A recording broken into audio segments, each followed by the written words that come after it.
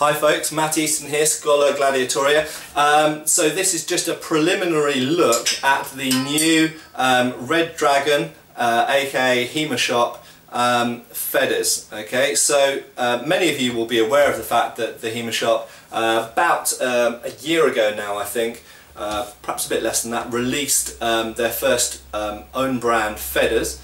And these feathers are they're very reasonably priced. And perhaps to some people more importantly, they're actually available off the shelf. So one of the drawbacks of lots of the feathers out there at the moment by other makers and retailers is that you have a long waiting list to get hold of them. And unfortunately, as longsword fencing gets more popular and these guys are still only one guy in a workshop hammering away, the waiting lists are getting longer and longer. So these fulfill a really good niche in the market for a very affordable, completely functional and available off the shelf straight to your door in a matter of days longsword feather.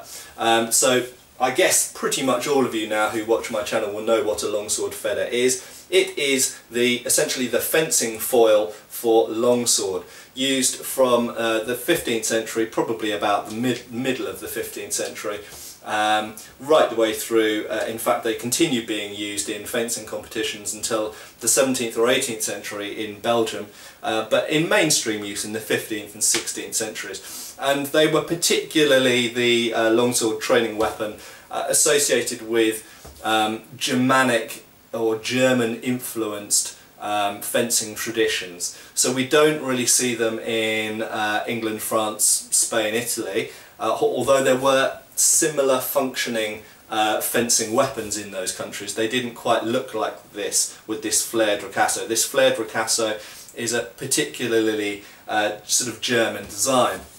So we've got two different types here. We've got one which has the sort of softer curved shape to the ricasso, and we've got the very flared, and this is actually called a schilt on this type of sword.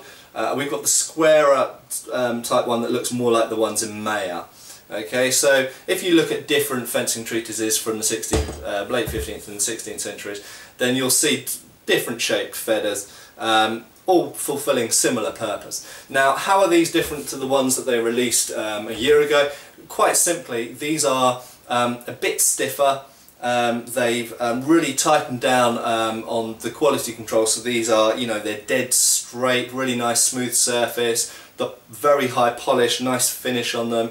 The cord wrap on the grips is very good, really good peening, completely solid, they ring like a bell, and they handle pretty nicely. I'll just put one down. So we've got a point of balance which is quite close to the hand. It's probably, what, that's about 2 inches from the cross guard. So it's quite close to the hand, but that is quite normal for a Federschwert. The blade length is, I believe, about 37 inches, so it's quite equivalent to a lot of long swords, a sort of an average longsword size, should we say. Longsword, for example, if you look at lots of the longswords that Albion sell, then lots of their blades are in that kind of length range, and it's the same length as the nylon training weapons that they make as well.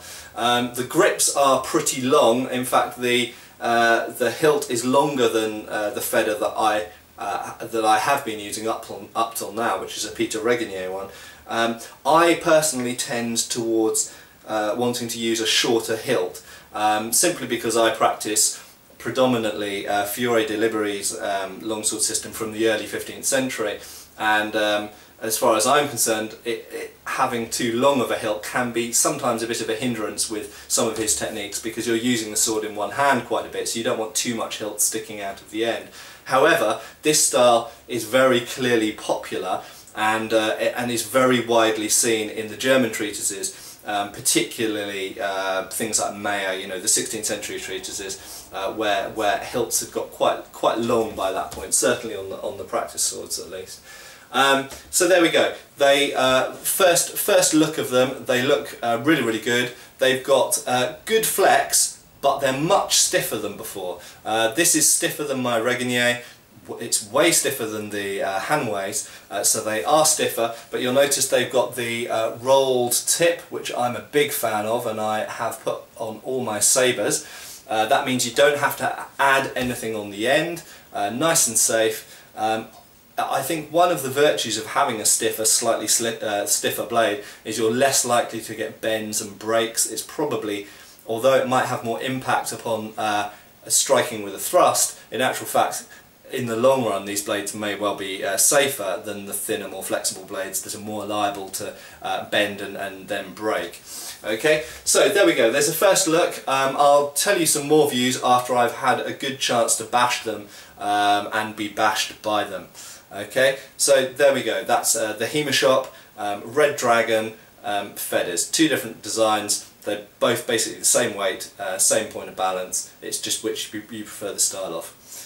Thanks a lot.